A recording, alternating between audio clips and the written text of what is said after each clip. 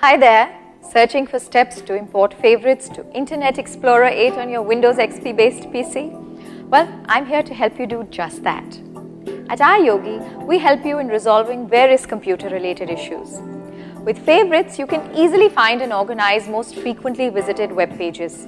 Also, if you use Internet Explorer on more than one computer, you can simply save your favorites from one computer and then import that list to another computer. So here's how you can import favorites to Internet Explorer 8 on your PC. Follow me.